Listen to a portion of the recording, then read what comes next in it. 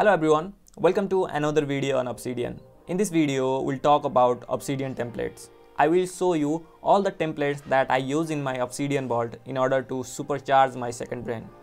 Templates are powerful. They can help you save a lot of time and help you stay productive.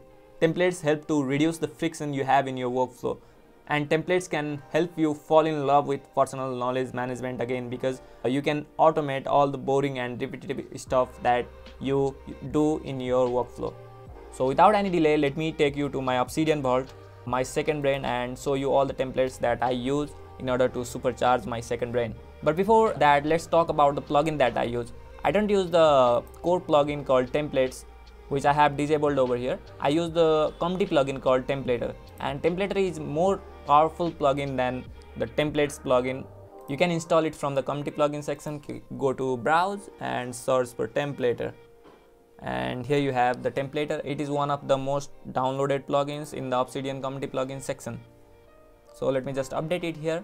And if you are wondering about whether you should use Templator plugin or templates plugin, I saw a beautiful analogy by a Reddit user where he compared these two plugins. He referred to templates as a hammer while Templator as a whole toolkit. So if you just want to hang a picture on the wall and you have a nail, then all you need is a hammer. But if you want to build things from ground up, if you want to build a shelf, then you will need the whole toolkit, not just a hammer, but also screwdrivers, but also nails and all the other stuff that you need to build it. So that's what Templator is. Templator is a whole toolkit. So if you go to Templator, go to options, and here is you have to specify the template folder location here, and it is stored in my 004 templates folder. And here is the option that you need to enable, that is trigger Templator on new file creation. So if this option is disabled, please enable this one. Now let me take you to my templates folder over here. Okay, here is the templates folder, and here are some of the templates that I have used in my second brain. Let's begin with the first template, that is the template for literature note.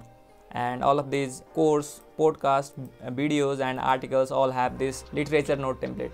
And the template is simple. First I have alias over here, and it replaces the file name over here. That is the templator function here, which replaces the file title over the alias. And I can also add other aliases after I create a file over here by using comma. Then I have source, which links back to the original source of this note. And then I have type, where I denote what type of note is this. This is a template for literature note, so obviously this will be a literature note.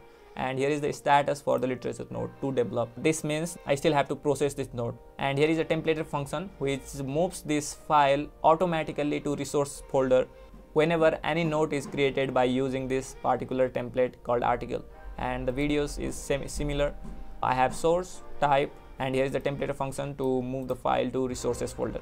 I previously tried to add a lot of stuff over here, like the date, the author, and all the other stuff about the source of the information, but all of that did not add any value to my system, so I had to reduce that. It was just causing friction in my workflow, so I removed all of that, and now I only have the original source of the information, and then I have the type, that is literature note, then to develop status, which means I need to process this note, and then the file gets moved to resources folder.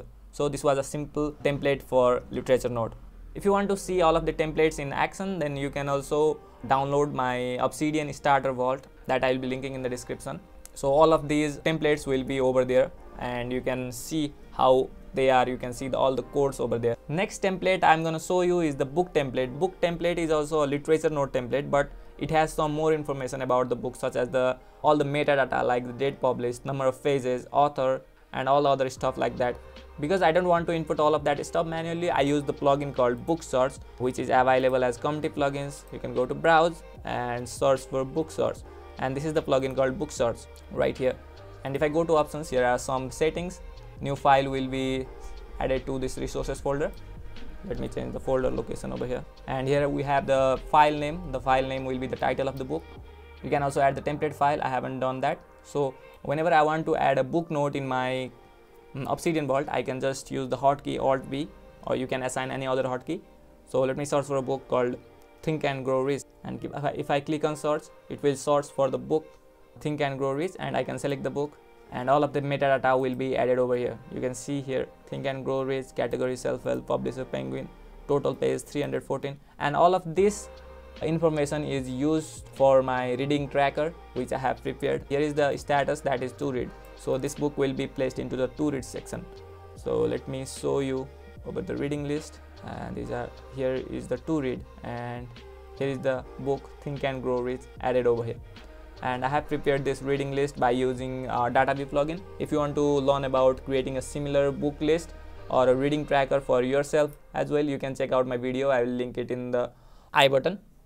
So this was a simple way or simple template that I use for book. Okay, I forgot to show all the information about the book template as well.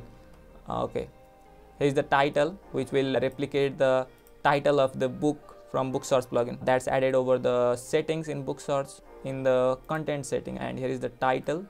Title will be the title of the book, that is in the front matter. Author will be the author.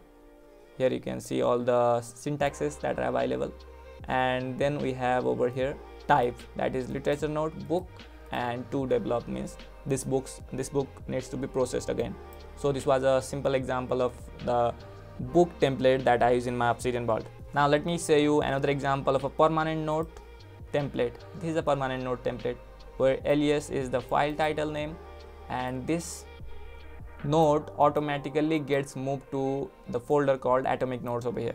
And here we have type, that is permanent note, and topics include the links to other nodes as well as the topic that this particular node falls under, and reference means the source of this atomic node. What is the literature node that this atomic node has been extracted from? That's what I write in the reference section. One thing that I'm still trying to figure out is a good way to create connections between different nodes. This is all about the permanent node. Now let me go to my daily notes section, and here is the example of my daily note template. Here is an alias which will write today's date in this format, and then I have a heading which is similar to the alias, and then I have a templater function that will create a link to my previous day's note as well as tomorrow's note. And here I have got the evening review.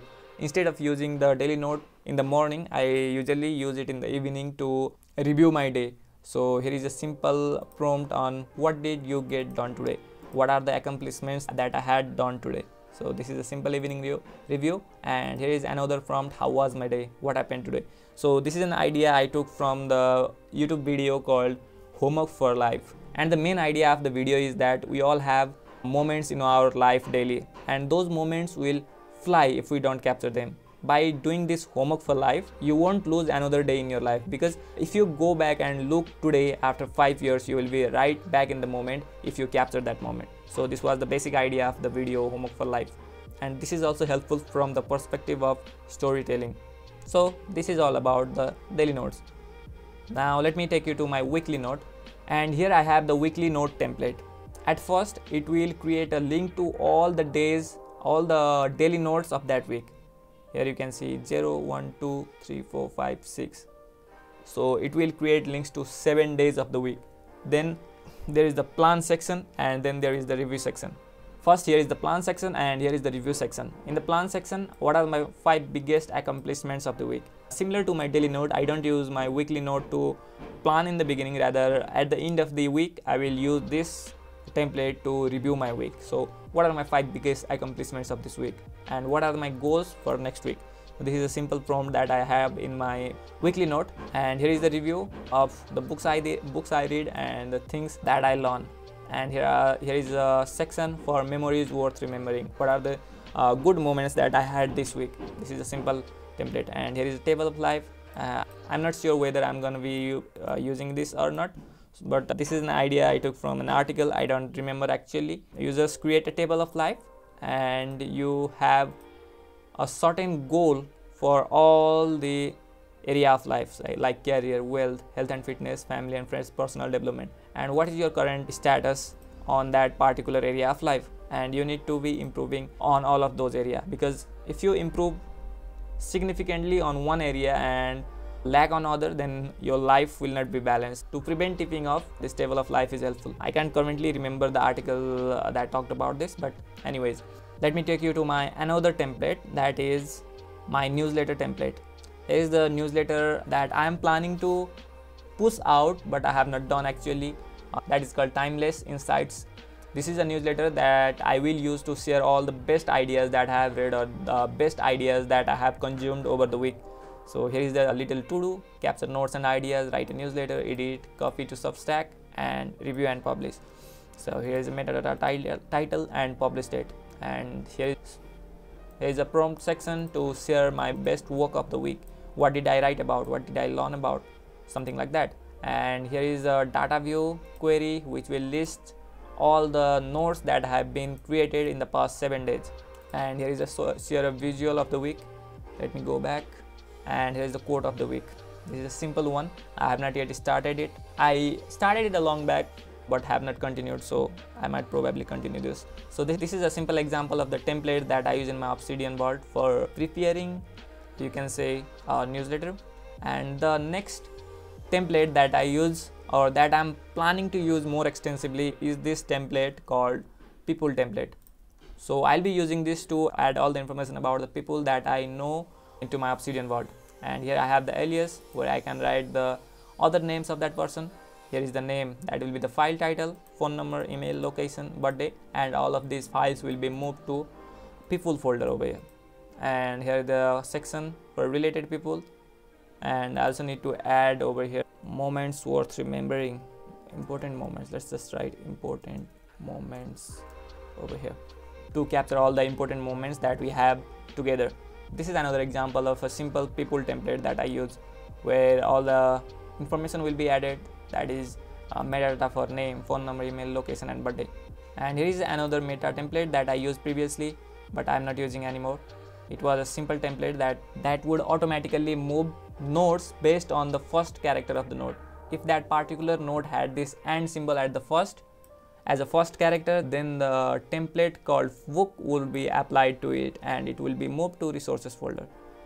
Otherwise, if the node did not include any of these symbols, the node would be added to permanent nodes. So this is a simple template that I used previously, but I am not using it anymore. If you want to see how these templates work for you, and if you want to copy all of the template functions and all that stuff, then I'll be linking to the download link for my Obsidian vault so that you can check it out from there. And thank you for watching this video till now. I hope you found the video helpful, and if you found the video helpful, please don't forget to subscribe to the channel and like the video, because I'll be coming with more Obsidian related content in the future. Thank you for watching. Have a great time.